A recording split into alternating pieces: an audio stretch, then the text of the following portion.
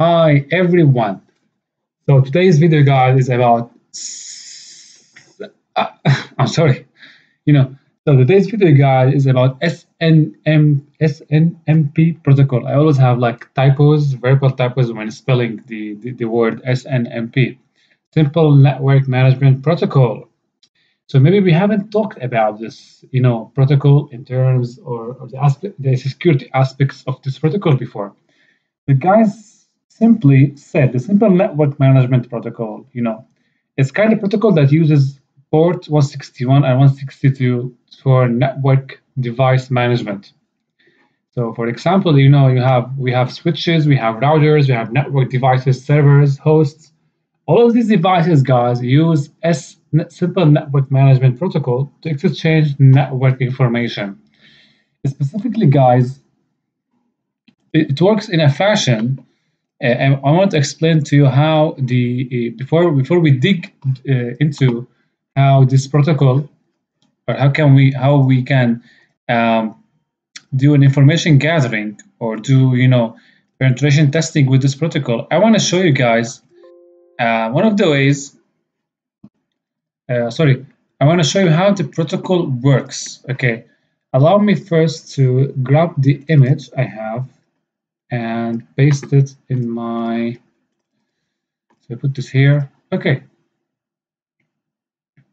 so as you can see, guys, simple network management protocol works like this.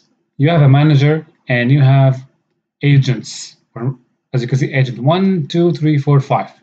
So in real case scenarios, or in a practical scenario, guys, the manager could be a network device like router, could be a firewall, could be intrusion prevention system, could be a server, and the agents could be computer devices, computer devices, hosts, could be servers and clients, whatever. So the manager exchanges network information with the agents through something called master agent. Through the computer devices, through the agents. So the agents, as you can see, for example, agent 1 is on the computer number 1, for example, sends information about the network state to the manager. And the manager stores this information in something called management information bases. So, simple network management protocol, guys, is part of the Internet protocol suite that is designed to manage computers and network devices. So simply said, guys, the management data exposed by the agents from here, okay, on each of the managed machines is stored on a hierarchical database called management information bases. So it is the information, guys, that is stored within the management information base that we are trying to enumerate. Okay, so the management information base stores this information about the network state, the network devices, everything about the network. It is stored in this database. So, and database, guys, grows and in size, and it's, how can I say this? So the management information base, guys, grows in size and stores information about the network as the devices, or as the manager and its agents exchange the network information. So in our security lesson today, we're going to be seeking ways to, do open source intelligence, or let's say network enumeration about the management information base, guys. So this management information basis contains a vast array of information on every device on the network, including users, softwares installed, OSs, open ports. All of this information can be, invaluable when you want to develop a blueprint about your targets during the information gathering stage.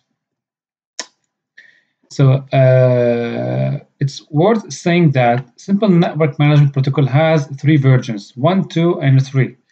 So the first SNMP Network Management Protocol version 1 uses, it's kind of exchanges the network information in a clear text, So everything between the manager and the agents is exchanged in a clear text. That's the drawback of SNMP version 1. So everything is exposed to a man-in-the-middle attacker.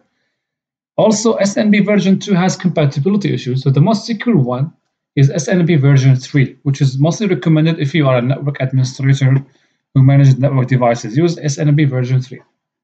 Okay, guys, so now we're going to run our, let's say, attack, let's say information gathering, okay, on could be a router or could be a device, a network device that uses this protocol, okay. So in the previous lesson, guys, we used Shodan to explore multiple ways to explore network devices around the world. We're going to use that today to grab a device, network device that's running SNMP version 1, 2, 3, doesn't matter, and we're trying to scan it, as you can see here, to see what kind of information we can have. Clear? Okay, I'm going to switch the view now to Shodan. So, yep, okay. So guys, here I have a network device, specifically router. So one of the filter I used is port, and I wrote 161 just to retrieve results about all possible network devices running on port 161 or uses ports 161. So I was presented with this information here, or search results. So all of these IPs and represents network devices that runs port 161 or has the port 161 open. So let's just see here, this one. So this IP represents, kind of network device, specifically MikroTik bandwidth test server.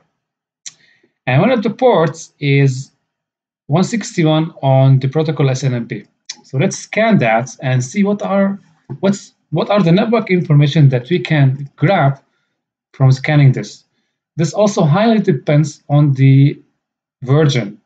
So if you're scanning version 1 and version 2, you may have luck. But if you're scanning version 3, or if the network device uses version 3, it's not going to be certain that you will grab too much information.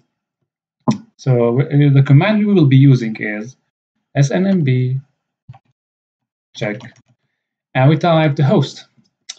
And worth mentioning, guys, you can specify the version. I advise you to start with version 1. If you couldn't get results, escalate up to version 2. Why version 1? Why we start with version 1? Because the information exchange between the network device and its host is done in clear text, including the community string. The community string is kind of a way of exchanging the information between the host and the manager to unlock the information used. The information is stored in the management information base.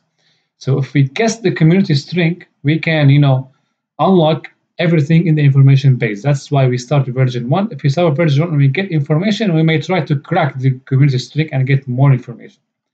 So we start like this. And as you can see here, trying to connect to the IP and with SNMP version 1 and community string public. Oh, so I didn't switch the view. Oh, I hate this. Okay, wait.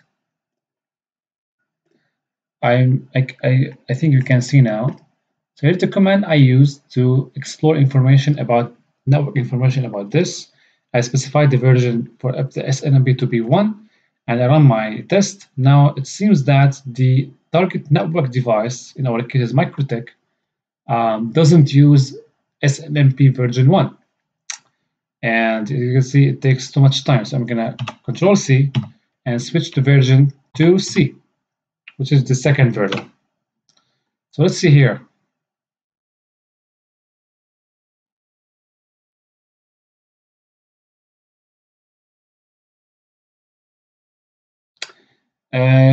Note, guys, this tool, SNMP Check, works on SNMP version 1 and SNMP version 2C. You cannot scan network devices running on SNMP version 3. That's why I recommend network managers and administrators to use SNMP version 3 for all of their communications or for all the network devices they are managing. So I think I can, there's no luck. Let me try another one. So this guy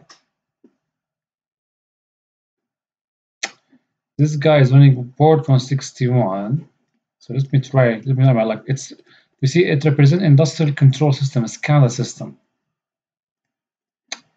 So let's cancel that. SNMP check. The IP is that, and version little p2. Ah, okay, sorry. 2C.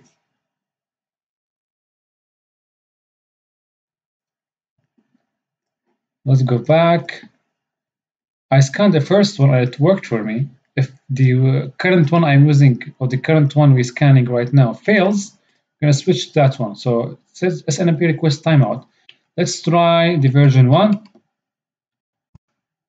Maybe the admins are stupid and they still use version 1.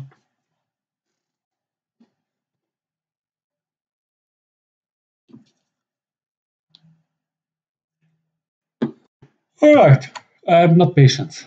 Okay, so let's remove that and put this one that worked. No. Okay, minus version to C. I suppose this will work because I've tried this. All right, here we go, guys. Let's explore every single bit of information we have over here. The first, this is the host IP address, the IP address of the network device, and it is router. Okay, description. Now you can see, I'm gonna walk you through the important information. So it says IP forwarding enabled, which means that the router has, a host inside the network that has an exposed port to the internet. Now, second, network interface, MAC address of the interface that's up and export to the internet, and you have another interface, as you can see, which is also exposed. I have third interface, fourth interface. These information are very useful, guys, to create a map about your targets. Look. Now, network IP. So as you can see here, let's go back. Target IP is ends with 23, this one. And I suppose this is another target IP, or seems to be, these are the internal IP addresses, guys. And here, the routing table. Jesus Christ, too much. So here you see the routing table, and if the internal host guys queries one of these IPs, is gonna put the next hop as these IPs for routing information. If you have learned Cisco, you can understand this. Storage information. Let's see here. File systems, and here file system information, device information. Now, what's interesting, guys? Sometimes beside these information, you would get information about users. And in this case, we couldn't get information about the users. Information about users, guys, are very useful in order to facilitate and enhance our chances to succeed in brute force attack. You see, so every step, guys, in your enumeration is closely connected. You use Shodan, you use the filters, you use enumeration, then you step into password cracking, Hydra, then you explore information about this is the software installed. Yeah, I couldn't get much information about the software installed. Yeah. So it's a very useful tool. Now the next one is, I'm not going to use it now, but I'm going to tell you the purpose of it, which is SWAX. No, it's not SWAX. There's a tool called 161. Yeah. So guys, you see, you get this information, right? But there is a hanging fruit I didn't tell you about, which is the community string. If you guess the community string, which is the piece of information that's exchanged between the hosts and the manager in the SNMP communication, you will be able to grab more information about the target. You may be able to grab this users, the software used. Now, to guess the community string, guys, you need to use a tool like this one, 161. 161 works like password cracker, but in our case, it cracks the SNMP community strings. If you guess the community strings, you're going to go back and rerun your scan. But in this case, here you will say, sorry, I'm going to go up.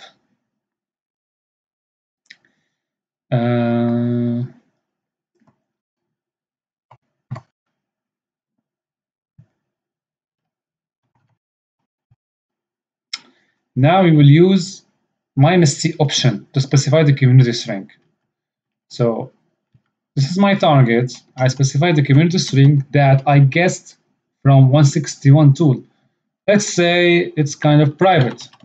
If this was the correct community string, it's going to reveal more information in the management information base, guys. All right. I hope this lesson is somewhat helpful, and see you in the next video.